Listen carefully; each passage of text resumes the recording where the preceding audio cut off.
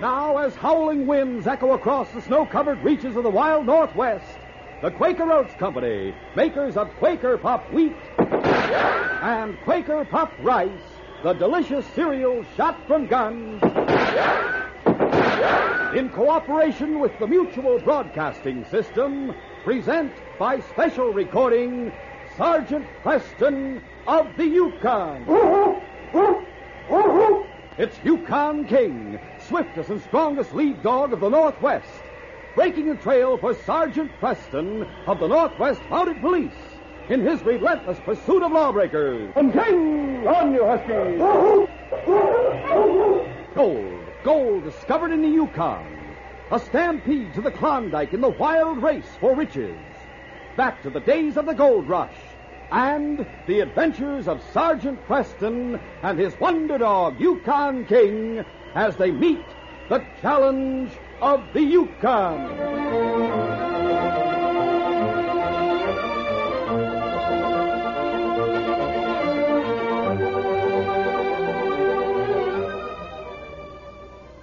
Our adventure will begin in just a moment. Most people think of a nurse as a pretty girl in a starched white cap. But did you know there are growing opportunities for men, too, in nursing? Men nursing students receive the same preparation that women students do, often in co-educational schools operated by a university, college, or hospital. The many fields open to men nurses upon graduation include hospital nursing, industry, research, and mental health. Young men between the ages of 18 and 35 should look into the rewards awaiting them as a professional nurse. Or, if you are under 50, consider practical nursing. For further information, write Nursing Careers in care of your postmaster.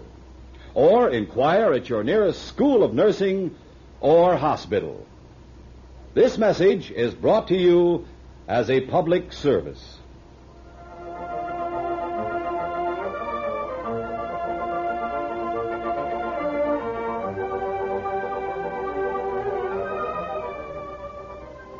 Jim Pickens, a young newcomer to the Yukon Territory, become a partner to an established trapper, Fuzzy Norton, the whiskered old-timer. The two men had worked hard during the long winter season. With the coming of the summer weather, they left their cabin on Caribou Creek to take their load of pelts to the trading post in Selkirk, 5 miles away. Well, looks like you fellas sure kept your traps busy up there in Caribou Creek. Sure did, Mike. There's a fine bundle of furs, if I do say so myself. Yeah, and here's some more. Is that the lot? Yep. Well, now I'll get busy and figure out how much I owe you. Fuzzy and Jim lounged around with the hangers-on who used the trading post as a gathering place, while the storekeeper checked over the furs and figured the amount they were to receive. Finally, Mike went to the safe and came back with the cash. Well, fellas, I have it all figured out. Here you are, $1,550. I'll give it to you, Fuzzy. Thanks a lot. Well, Jim, we did all right with our furs, huh, boy? Sure did, Fuzzy. I reckon you want to get you a share in your pocket so you can do a little celebrating, so I'll give it to you right now. Huh? It'll sure feel good to have plenty of cash in my pocket again. Here's your share, Jim, $500. 500? Now, wait a minute, Fuzzy. Huh? I thought I'd get half. As it is, you'll be getting twice as much as I do. Well, now, look, son. I took you in as sort of a junior partner, you might say, until you learned the ropes. But, You see, last fall, when you were hunting for something to do, I told you to come up to Caribou Creek and help with the trap lines. That I'd give you a share of the cash. But I didn't say I'd give you half, Jim. you have no right holding out on me, Fuzzy. Well, I figure I'm being mighty fair by giving you the 500. Next year, maybe, we'll be equal partners and split 50-50. Oh, yeah? As far as I'm concerned, we're through right now. And what's more, if you were bigger and younger, I'd... Easy, Jim, easy. Don't say things you'll be sorry for. Why, sure, son. No use you getting all riled up. I didn't aim to hurt your feelings. I want to do the right Forget thing. it. Keep all the cash, if it means that much to you. I never thought you'd try to cheat me out of my share. And believe me, you'll be sorry later that you did. I'm getting out of here right now. Doggone it, Mike. I must be an old fool to get the boy riled up at me like that. Maybe, after all, I should have set the deal in the beginning. Well, frankly, I think you're being generous with the lad, Fuzzy. Or maybe when he thinks things over, Jim will come to you and apologize. In fact, you might find him waiting at the cabin when you go back home. Do you really think so? Well, God darn it, I'll find him and tell him he can have all the cash rather than have our friendship busted up. Well, I'll be seeing you, Mike. I hope you're right about Jim being out there. A short time after old Fuzzy left the trading post and headed on his horse for Caribou Creek, two of the men who had been lounging in the store walked along the main street toward the cafe. That old guy Fuzzy was heading out of town toward the trail to Caribou Creek as we came out of the store, Les. Yeah, I saw him. He's heading for Caribou Creek, and he still has that $1,500 with him. By golly, that's right, he has. But how do you Look, figure we... The fellas in the store heard Fuzzy's friend Jim Pickens threaten the old man. Threaten him? Yeah, just before we went out. Jim told Fuzzy, "You cheated me, and later you'll be mighty sorry you did." You remember him saying that? Yeah, I do remember. Sure. Some of the others who were there will remember, too. If we sort of remind him when the constable comes asking questions when he hears about Fuzzy. Here's what about Fuzzy? That he was shot and robbed on the trail. We'll get our horses right now, take a shortcut, and get ahead of Fuzzy. When he comes along, we'll shoot him from ambush, then grab the cash and beat it. Naturally, everybody will think Jim Pickens did it to get even, you savvy? Say, that is a good plan, Slim. By Jiminy, I think it'll work out, too. Sure it will. We'll circle back to town and stay at the cafe the rest of the day. When Fuzzy is found, they won't know when he was shot. And we'll be safe from suspicion.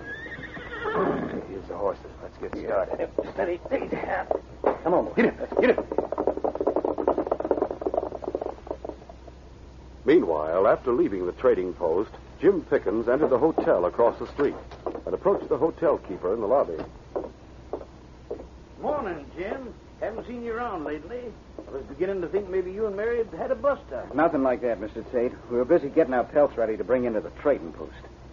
Is Mary here? Sure, I'll call her. You wait a minute. Mary, Jim's out here to see you. I'll come right out, Dad. Jim, it's about time you came to see me. I've been wondering if maybe something had... Is there something wrong? You look angry. I'm burned up at Fuzzy. He and I are through. Oh, Jim, I thought you were good friends. We were until he cheated me out of part of my share of the cash we got for our skins. Tell me about it. Briefly, Jim related what had happened at the trading post. Mary listened sympathetically. When he had finished, she said, Jim, we're engaged to be married, and you know that I'm loyal to you, don't you? Sure. Well, then please try to understand when I say I think this is one time you're wrong, dear. Wrong? But Fuzzy tried Fuzzy to... gave you a chance, Jim, and taught you all about trapping. The cabin and the supplies you used were his. Well, from now on, you could pay your share of expenses and expect rightly to share equally in the money that's paid for next season's catch. But this one time, Fuzzy was due to get more than you did. It's only right and fair. Oh. I didn't know you'd see it that way. You know I'm right, Jim. I wish you'd go to Fuzzy and straighten the matter out with him. He thinks a great deal of you. Well, I'm fond of the old fella, too. But... Oh, then don't be stubborn, Jim. It isn't like you. Find Fuzzy. Tell him you're sorry for losing your temper and that you realize he was right. Oh, do it, Jim, for my sake. Well... All right, honey. I reckon I did say things I didn't mean. I'll go find Fuzzy right now and straighten things out. Jim found out that Fuzzy had left for Caribou Creek, and he immediately set out after him. Meantime, the two crooks, Slim and Les, after taking a shortcut to get ahead of Fuzzy, had dismounted behind a ridge close to the trail. The old man ought to be coming along any time now, Les. Yeah, and when he does, he'll never know what hit him. After we get that cash... Hey, listen. Must be Fuzzy coming now. Get your gun ready. Keep out of sight as much as you can. I'm ready. There he is. This'll do it. Watch out, he sees us. I'll get him this time. You hit him. Fell off his horse. Let's go over and get the cash. Come on. Right. Easy now. Steady, boy. Get it. Get up there. Come on, get up there.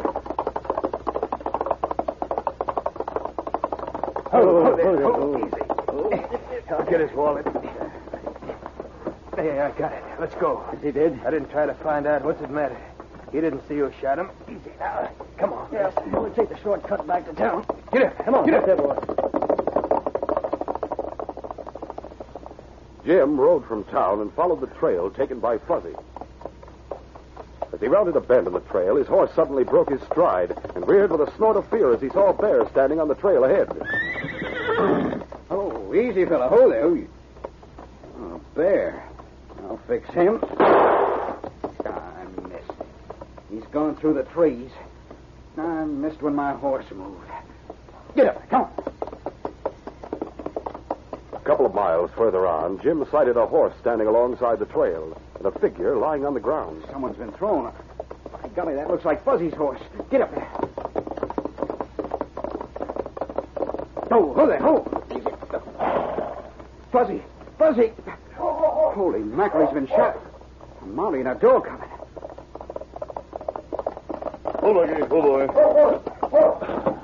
Weston. Gosh, I didn't expect to Hello, see you. Jim. What happened? Isn't that your friend, Fuzzy? Yes, he's been shot. Huh? I'll have a look. It's a serious wound, Jim. Fuzzy's still breathing. Do you think he'll die? He will if he doesn't get medical attention. I'll give him first aid, and we'll take him to the doctor in town. All right, Sergeant. How'd it happen, Jim? I don't know. Fuzzy left town before I did. I found him just a minute ago here on the trail. The trail along here is hard and smooth, and a good many people use it every day. Footprints don't show. Well, we'll take Fuzzy to the doctor as quickly as possible. I'll come back and investigate later.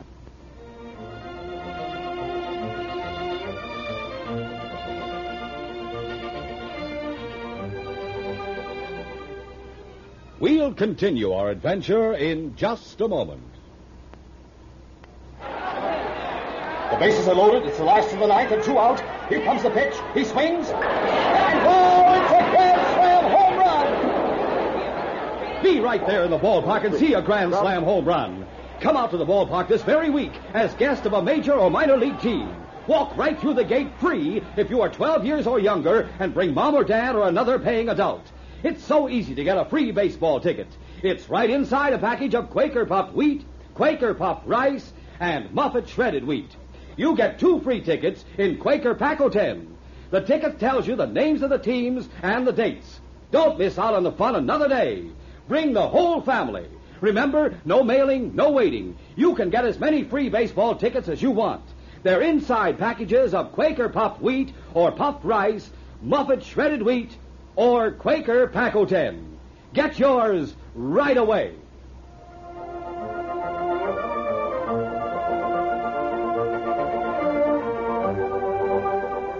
Now to continue. When Sergeant Preston and Jim Pickens entered the doctor's office with the unconscious Fuzzy, a few curious townsmen, including Mike, the storekeeper, who had seen them pass along the street, crowded in behind them. Fuzzy was taken into the doctor's back office. But while Preston and Jim sat in the waiting room, the others plied them with questions. How did it happen, Sergeant? Did Jim... Did Jim what? Oh, nothing at all, Sergeant. I know what Mike was going to ask, Sergeant. He was going to ask if Jim shot Fuzzy. No, I didn't. Wait a minute, Jim. Why should Mike or any of you think Jim would shoot his best friend? You mean the man who used to be his best friend? They had a falling out earlier today at the store. Jim threatened Fuzzy. You can ask Mike here. Well, Mike? Yes, that's right, Sergeant. But after all, I don't think the lad would... Well, of course he was mighty riled up thinking that Fuzzy cheated him. That's true, Jim? Well, yes, but... Honest, Sergeant, I didn't shoot Fuzzy. Let me see your gun a minute, Jim. All right. 1 bullet missing. Yeah, I reckon with you along, you didn't have a chance to replace it. I shot at a bear I saw on the trail. That's a good excuse. By the way, Sergeant, Fuzzy had $1,500 in his wallet when he left my place and headed for home. Oh? He didn't have his wallet. I noticed that when I removed his coat. Jim knew he had it. Jim, why didn't you mention it? I was so upset. I just didn't think about it. Well, how come Jim followed Fuzzy from town anyway? He said in front of us at the store that he was through. That he and Fuzzy weren't to be partners anymore. I think Jim Pickens shot and robbed Fuzzy. So do I. No, I didn't. Jim, I'm going to hold you on suspicion. If Fuzzy dies, the charge will be murder. But I didn't shoot him, I tell you. Search me. You won't find Fuzzy's cash. I don't have it. Hey, you could have dropped it in the bushes without Sergeant Preston seeing you. Come on, Jim. I'll turn you over to the constable. I'll continue an investigation until I'm sure of the truth. Let's get going. The news spread quickly. The two crooks, Slim and Les, were glad to hear that Jim had been taken into custody. They were in the cafe discussing the situation. They'll never be able to prove Pickens didn't do it. Yeah, that's right. Even if the old man does regain consciousness, they couldn't give him any information that'd help. He'd have no way of knowing that his friend Jim Pickens didn't try to kill him. I reckon we're safe enough, Les. I'm tired of this town. Now that we have some cash, let's head for Dawson, where it's more life. Hey, that suits me. After we finish eating, we'll go to the hotel and pack up our stuff. Might as well leave this afternoon. Right. We'll read about Pickens' trial in the newspapers. If the old man dies, Pickens will hang for murder. After Sergeant Preston saw Jim locked behind bars, he stood talking to the constable in the front office. I didn't enjoy arresting Jim Pickens. I just can't picture him as a killer. But there was a bullet fired from his gun. Yes, I know. Jim claimed he shot at a bear along the trail. No one believes him, though. Yeah, it's possible. If it turned out to be true, Sergeant, then who could have shot Fuzzy? If there'd been anyone else out that way, Jim or I would have met him on the trail. We came from opposite directions. Sure. So that alone shows no one else rode that trail. There's one thing more. A bullet had been fired from Fuzzy's gun. That could mean he saw the one who fired at him and tried to fight back. Well, let's hope Fuzzy regains consciousness so that he can be questioned. Let's go over to the doctor's office and see. Good idea. Come along, then. The two Mounties left the constable's office with Yukon King and went over to inquire about Fuzzy. Hello, Sergeant. Hello, Doctor. How are you, Constable? Hello, Doctor. What about Fuzzy? How is he? He regained consciousness a short time ago. We gave him a sedative. Oh, I see. Then we can't question him right now, I suppose. No, he's sleeping. Oh, Doctor, I just heard about Fuzzy and what they're saying about Jim. Oh, Sergeant and the constable. Hello, Mary. Oh, Fuzzy, how is he? I think he'll pull through. Thank heaven. You say you've heard about Jim? Yes. They say he's been arrested. Is that true? Well, we are holding him on suspicion right now. Oh, but he didn't do it. I'm sure he didn't. In fact, he came to talk to me this morning. I persuaded Jim he was wrong, that he should apologize and make up with Fuzzy. He left to find him and do just that. Possible they quarreled again out on the trail. Yes, it is possible. Yet somehow I don't think Fuzzy would pull a gun on Jim. He was very fond of him. And Jim looked upon Fuzzy as he would his own father. I feel sure he'd never try to harm Fuzzy.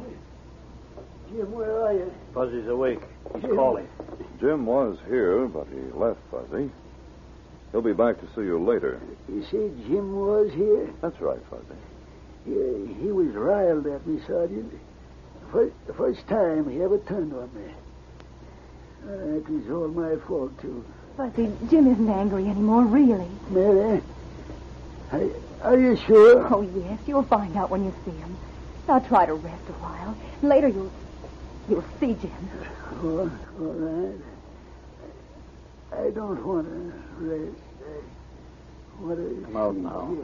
Sedative is taking effect. Now, Sergeant, what about Jim? Do you really Go think... home and wait, Mary. Right now, the constable and I have something to do. Perhaps we'll turn up something that will prove that your faith in Jim is justified. Thank you, Sergeant. Come on, Constable. Let's go, King.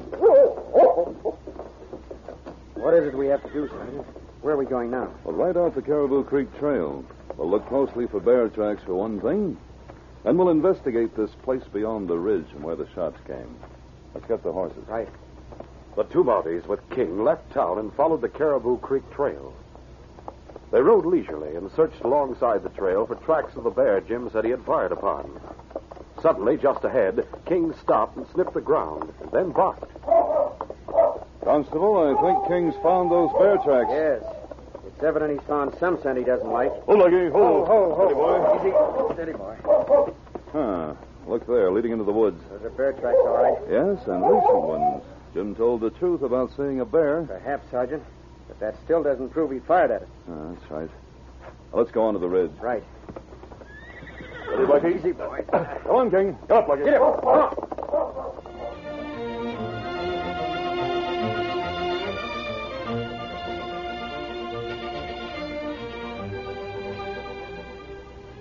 We'll continue our adventure in just a moment. Say, kids, how about you and your whole family going to the baseball game? You'll have the time of your lives. Seeing those smashing home runs, watching exciting double plays and strikeouts, eating peanuts and Cracker Jack.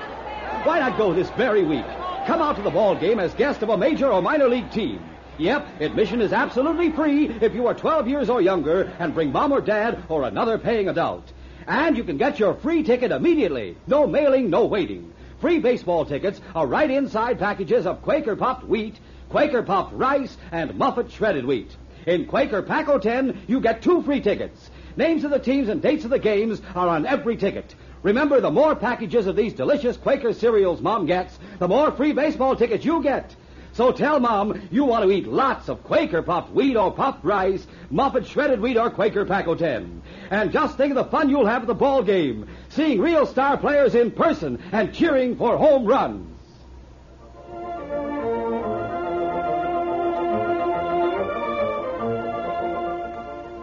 Now to continue.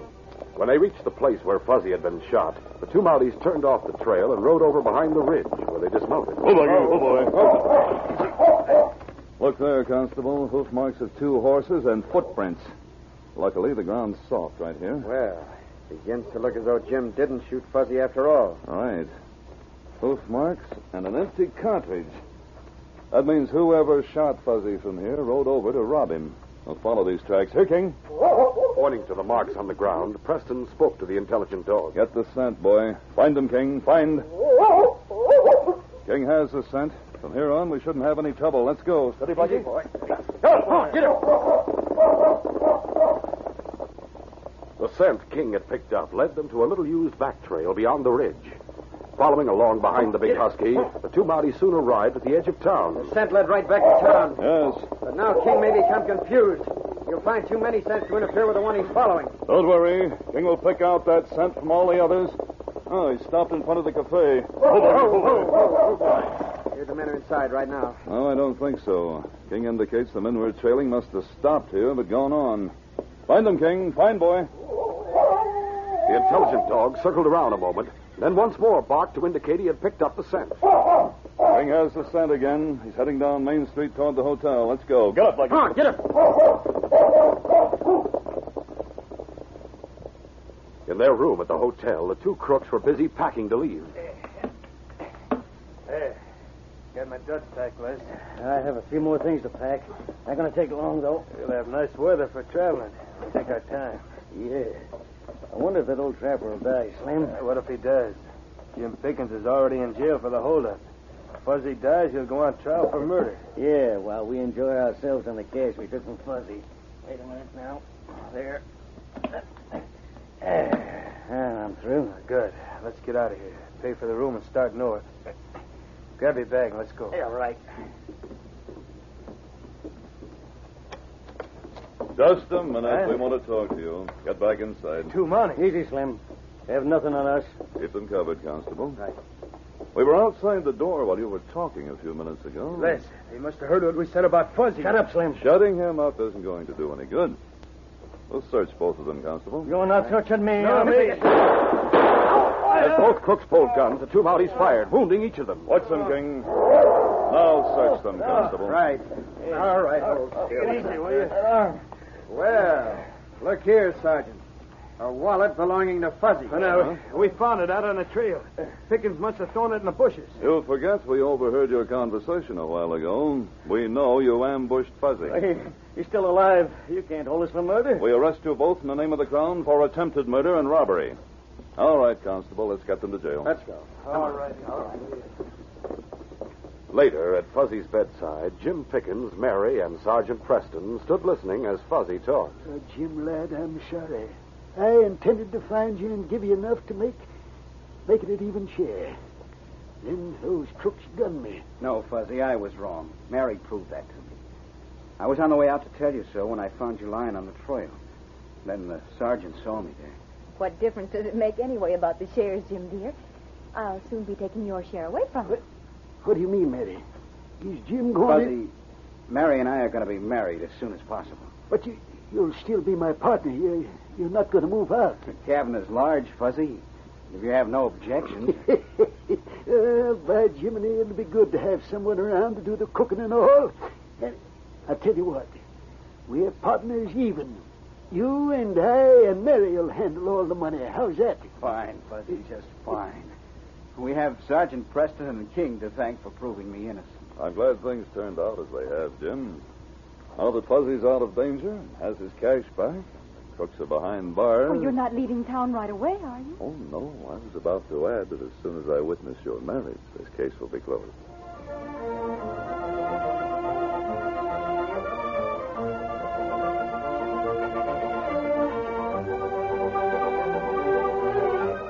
Sergeant Preston will return in just a moment with a word about our next exciting adventure. Young America keeps its musical knowledge up to date by listening to Phonorama Time, starring Johnny Desmond. Every Saturday, Johnny presents a roundup of the platters that are making musical history from coast to coast. In addition, he brings such outstanding big-name guests as Teresa Brewer, the Fontaine Sisters, and Bill Haley's Comets. Guest disc jockeys from every section of the country appear regularly to report to listeners on the top tunes in each of their hometown areas. And interesting teenagers appear on Phonorama Time to bring their viewpoints on what young America is thinking about and talking about in music and other fields as well. Everyone loves Johnny Desmond, and everyone loves his Phonorama Time show. So gather your friends and fellow music fans around this Saturday and every Saturday for the musical session you can't afford to miss. Phonorama Time, starring Johnny Desmond on Mutual over most of these stations. Sergeant Preston was ready to start on his regular patrol when he was summoned to the office of Inspector Conrad. Sergeant, I have a communication from the Eastern Division. A constable named Blair left there several weeks ago. He has disappeared. The Eastern Division, you say, sir? Yes, Blair came from there, but his destination was Whitehorse. That's on your patrol. Yes, sir. Mallory of the East is trying to trace Blair from that end. He requests that we work out of Whitehorse. See what you can learn, Sergeant.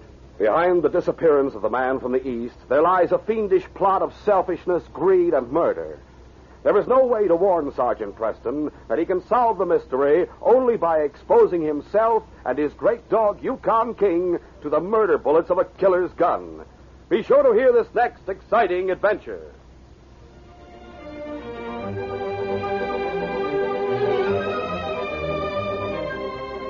These Sergeant Preston of the Yukon Adventures are brought to you every Monday through Friday at this time by the Quaker Oats Company, makers of Quaker Puffed Wheat and Quaker Puffed Rice, the delicious cereals shot from guns.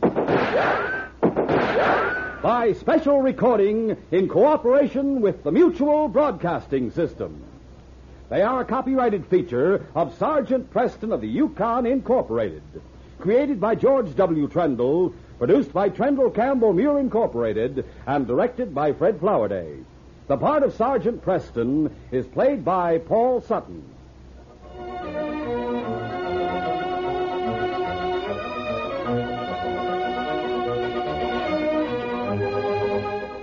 This is J. Michael wishing you goodbye, good luck, and good health from Quaker Puffed Wheat and Quaker Puffed Rice. So long. This is Mutual, Radio Network for all America.